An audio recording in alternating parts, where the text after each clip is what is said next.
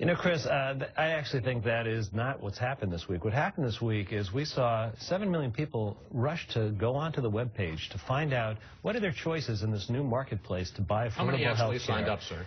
You know, they have 6 months to sign up. This is a big decision. We never expect. How many signed up? I don't have the exact number, but the question isn't how many. Do you have any number? Because the government has refused to tell us how many. It's the wrong question. No, it isn't. In the end, looking, the right question. I can look, and I may have no interest, and in fact, I'm not going to need ObamaCare. We know. The question is, Chris, how many people have actually signed up? We know that time to make important decisions like this. They go on, they compare their options. The fact that so many millions of people rush to get information is a very good sign. And you know, your question about the website, I don't know about you, but you know, I sign on and I get updates on my software, and I often get corrections that I have to re-update my software from major companies.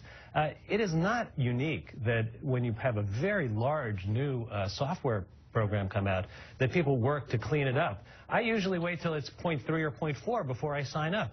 So many millions of people rush to get in because that shows how much interest there is in getting I'm going to ask it one last time because, forgive me, sir, you haven't answered it.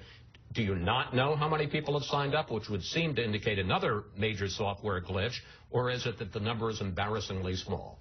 Chris, our metric for this week was, could people get online, get the information they need to make an informed decision? They have been getting that information. We are confident that they're going to make the decision as we expect. They have 6 months to make the decision. So you don't, do you not know, or is it that the number is small? Well, it's obviously not my primary area of responsibility, so my knowing or not knowing is not